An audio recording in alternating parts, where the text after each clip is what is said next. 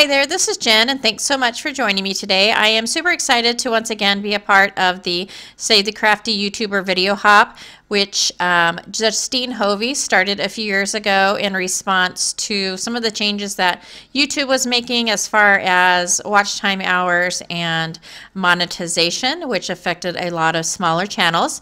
And so it keeps going every year, which is awesome because it's a great opportunity for anyone out there to discover some new talent and some new YouTube creators that you might otherwise not have known about. During this hop, there are over 80 participants, and so it will give you lots of viewing time and lots of ideas and inspiration. So I encourage you to go ahead and check out as many of the videos as you can, and if you like what you see, go ahead and give them a big thumbs up, and also consider subscribing. If you find somebody new that you like and you want to continue to follow, consider subscribing to their channel. And then below I will have a link to the next person in the hop. And on the screen is a list of all of the sponsors for this video hop, which we are so thankful for. And I want to mention also that there is a giveaway. Every channel on this hop will have a giveaway. So to enter the giveaway, please leave a comment below and indicate whether you are USA or international. It's very important that you do that. The giveaway is open until April 5th. And on April 10th, the winners will be announced on Justine's channel and blog. And I will leave those links below. So make sure that you check back on the 10th to see if you are a winner. So let's go ahead and get started. For the cards that I'm creating for the video hop, I am creating 2 cards using the Visible Image stamp set Total Chaos, which is the bigger stamp set, and then the Creative Chaos is the older release. And this is my favorite stamp set because I love this flower. So here's kind of a side-by-side so you can see the difference between the 2 stamp sets. And to go along with my favorite stamp set, I'm going to use my favorite medium, which is watercolor. And for this video, I'm using mainly the Arteza 36 half pan set. And whenever I am using the pan sets, I go ahead and take my water bottle and spritz those colors with water to get them nice and ready to do some watercoloring. And I've gone ahead and pulled out my stamping tool, and I'm going to stamp up that image from the Total Chaos stamp set using some Distress ink in antique linen. So I started out doing some no-line watercoloring, but I wasn't sure if I was going to stay with that or if I was going to heat emboss over it. So I went ahead and I took a piece of washi tape to mark off where my paper was so that I could just put that back in there and stamp that with the Versamark if I wanted to go back later and do that. And the brush that I'm going to use today is one that's fairly new to me. It's a different style than I usually use. It kind of tapers really well at the end, so you can get into some fine details, which I'm not really doing, but I really like these brushes. And so I'm going to start out just taking a little bit of water on my brush and doing a clear wash of water on my image. And then I'm going to go ahead and drop my brush into the color and then drop that color onto the stamped image. And the paper that I am using for this card is a Fabriano hot press paper. I don't usually use hot press paper, but I had bought it a few weeks ago at Hobby Lobby, so I thought I'd go ahead and give it a try. The hot press paper is probably not the best paper to use for this. Really, it's great for fine details, or if you're going to do some sketching and watercoloring together. It is not great for multiple layers of watercolor. It is the smoothest paper out of the different types of watercolor papers. And one of the great things about a hot press paper is that the colors are more vibrant because the pigment sits on top of the paper. And so I'm going to go ahead and drop some color down, and then I just cleaned my brush off with clean water and rolled it to kind of pick up a little bit of that color. As I am pretty much a beginner at watercolor, it is something to kind of learn how much pigment and water you need, and so I do end up wasting a lot of color. With watercolor, you really do not need hardly any color at all to create what you need to create. It's very minimal, but as you can see, for my paper towel, I do waste a bit. A part of it is too that this is a new brush for me, where a lot of the color stays in the brush and then goes to the tip when you start using it, and so I'm getting used to that as well. I went ahead and brought in my Prima complexion palette just to give it a little bit of a cream or a yellow tone, just to give a little variation in the flower. And for most of this flower, I'm doing a wet on wet, which is basically just wetting the paper first and then dropping the wet color in. But because this is a hot press paper, it does not move as freely as a cold press paper does. So it does take a little more work to get that color to move around how I want it to on the paper. And so I'm going to go ahead and finish off the flower, and I went ahead and stamped up the leaves from that same stamp set. And for those, I'm going to color those with this Prima watercolor set that's called Terrain. It's got some really pretty shades of green and some different kind of earth tony colors. And I'm just going to go ahead and use several of those shades of green to color those flowers.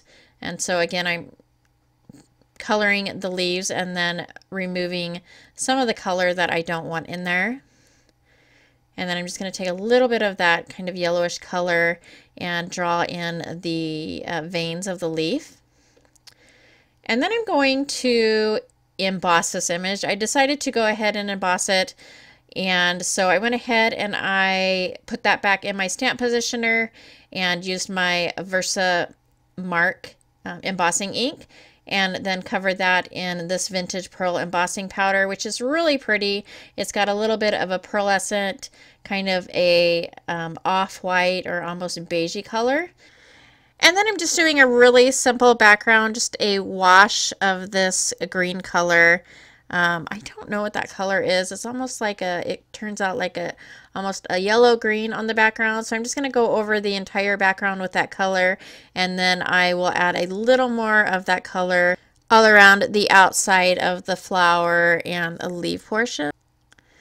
I'm going to go ahead and let that panel dry, and then I'm going to grab my foam tape and add that to the back of the card so that I can pop that up. So the cardstock that I'm using for the base is a kind of a tan or light brown color. So that is why I did the sentiment in a brown. The sentiment says New Beginnings, and it's from an older Pinkfresh Studios stamp set called, I believe it's called My Favorite Sayings or something like that. It has a lot of great sayings in it. And then I'm going to go ahead and take my foam tape and adhere the entire panel to the card.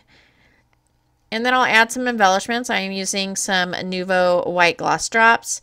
I also add some sequins from my stash in some greens and browns. And that will complete this first card. I really love doing this. I am not a super patient person by nature, but watercoloring just I don't get frustrated with it, and it's just very soothing and relaxing, which is why I just really love it. The second card I'm doing is going to be using the same stamp set.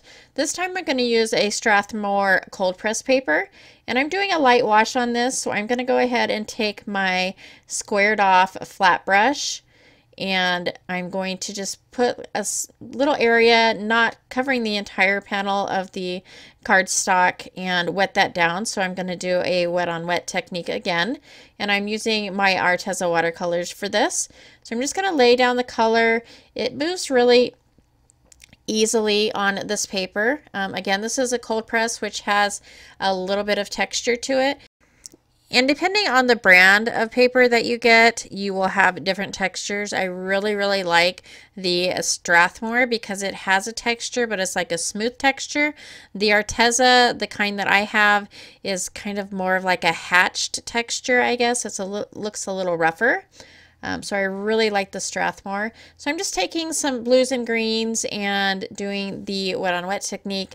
And then I'm going to take some white gouache, and this is an Arteza also. And I'm just going to dip my brush in the gouache. And the main difference between a gouache and a watercolor is a watercolor is transparent and a gouache is more opaque. A gouache is also thicker, so like the white gouache is great for adding highlights to watercolor. It's great for splatter. And while my panel is still wet, I'm taking a piece of wax paper and I'm just crumbling it up so that it has a lot of different like texture and veins in it. And I'm just going to go ahead and press that into my panel and set something heavy on top of it and let it dry. This is great to use with, you can use tin foil, you can use saran wrap would be really good. It's just probably best to use something that is non-porous so that it doesn't soak up into the paper. So this was really super cool. I love the result of this. It just made this really pretty texture in the background that didn't take any effort at all. For the floral for this one, I'm using the same floral as I did for the first card. This time I am using the Arteza watercolor paper, which has a little bit of a different texture than the Strathmore. And I'm just showing a little bit of the watercolor here. I've mixed a pink color with some white gouache to lighten that color up a little bit because I didn't have a color in my palette that was as light of a pink as I wanted to. So I go ahead and color that image up and add a few little droplets of the darker color. And I have already stamped up the floral part of the image on a piece of acetate and heat embossed that in white.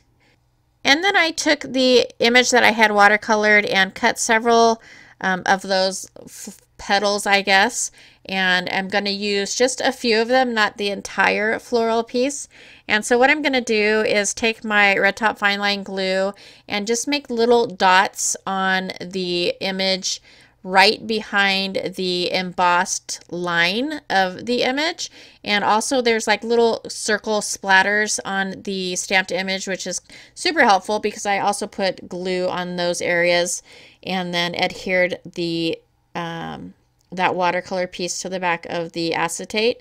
And then I'm going to take the full image and heat emboss that onto my watercolor card panel. And then to assemble the card, I will use some foam tape behind that floral piece with the acetate. And then I'm also going to use some silver thread that I just wrap around and put behind that floral piece. And that's pretty much it. The sentiment is from Visible Image as well, and it's from the set called Random Art of Kindness. And that'll do it for me and my two cards for the hop. I am super excited to check out all the other videos on this hop, and I hope that you are as well. And don't forget to leave a comment below to be entered into the giveaway. And if you are not a subscriber and new to my channel and you'd like to subscribe, please go ahead and click on that red subscribe button. I would sure love to have you. Also, if you like this video or found it informative, please go ahead and give me a thumbs up. Thank you for spending some time with me today and watching this video. Stay safe out there, and I hope everybody enjoys the videos along the hop and has a little bit of a crafty, relaxing therapy time. And until next time, I'll see you then. Thanks so much.